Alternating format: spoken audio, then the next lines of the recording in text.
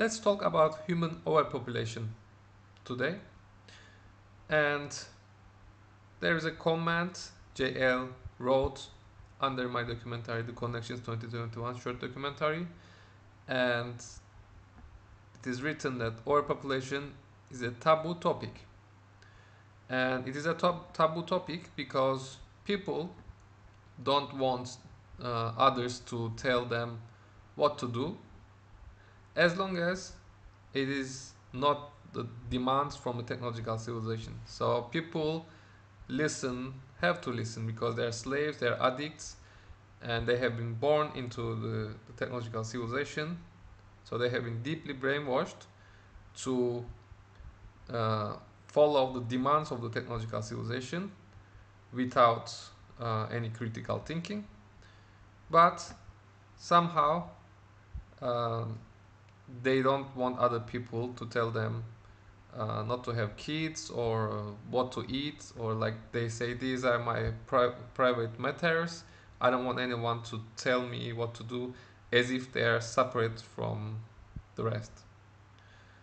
And of course, under the technological disturbance that we are living in the sixth mass extinction caused by humans and the technological civilization, enabling humans to overpopulate, um, this is not a private matter anymore. If you were living in the natural balance, okay, that's a private matter. But now having a kid or eating animal products, etc., they affect others. There are victims involved. We are not living separately, so you need to be conscious about this, right? And you can't just choose to have 10 kids and destroy the world faster. So, but many people just say, let me do whatever I want to do, without realizing that they are actually um, being the oppressors, that they have victims.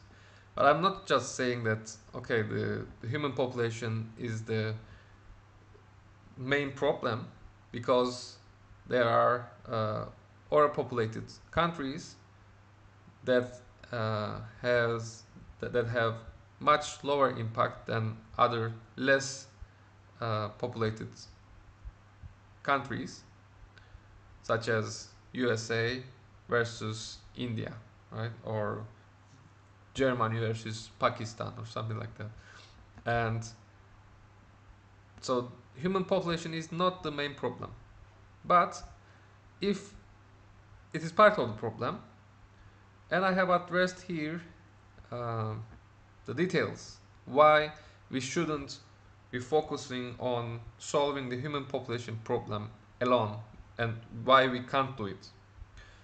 And there is like an evolutionary mechanism. The reason behind that is selection and competition to reach to a new kind of balance, which it will take millions of years. So we shouldn't be expecting to solve human population overshoot problem anytime soon. Willingly, I mean, as humans, we can't solve it if we don't address this issue that I'm going to mention.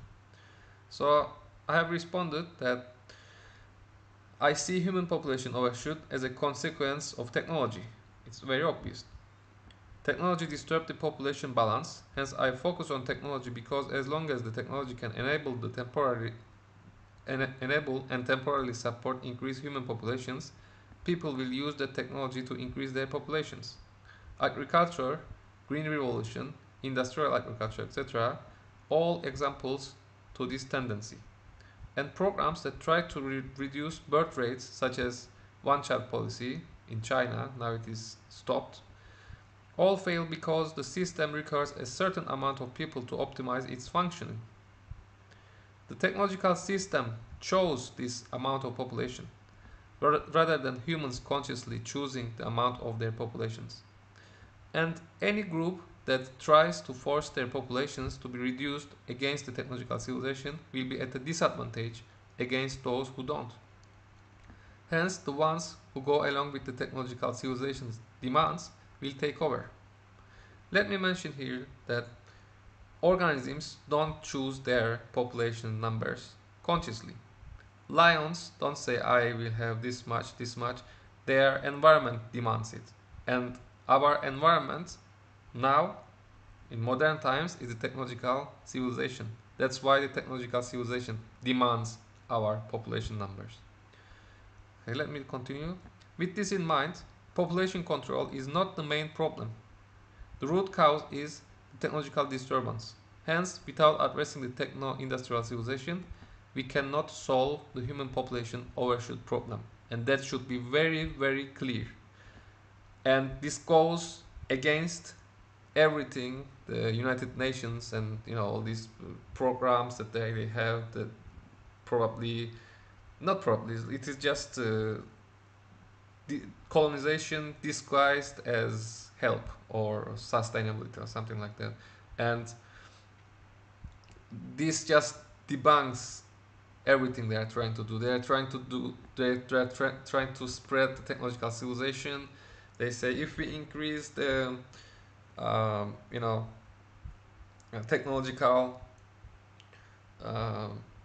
levels in those poor countries, let's say India, Pakistan, or other countries who have high birth rates, population growth, high density of populations, then we can just control the population. Well, it doesn't work that way. First of all, as I have mentioned already, that countries with high technology causes more pollution compared to countries with high population but low technology. So converting those countries into more technologically advanced countries would accelerate the sixth mass extinction. So this is just technology trying to disguise itself as the solution again, the false solution again, and trying to spread like the cancer, like the virus that it is. And you shouldn't mistake that you should be 100% sure that techno-industrial civilization is the main problem, is the root cause of the problems. Without getting rid of this, we are not going to solve any significant problems. Okay, the only problem that we solve is the ozone depletion, and that's because we could have alternatives, cheap alternatives. We could just substitute, and until now, I heard news that somewhere in China they started releasing those ozone depleting chemicals again illegally. But let's say for now that's the only environmental problem that we could avoid, let's say, until now. Who knows what will happen in the long term? But that's the statistical case, that you have more problems, you create more problems than you solve. And maybe if this problem haven't been solved, the ozone depletion, then they wouldn't be producing fridges or like all these products that emit those ozone depleting chemicals, and then we wouldn't be able to grow those industries, and we wouldn't be consuming energy for those industries. So it seems that we might solve some problem, but it's actually avoiding some problems while actually creating more. So we need to drop the technological industrial civilization altogether if we want to address any of those problems. So thank you very much for listening. Live vegan, be anti-technology, live minimalist. and see you in another video.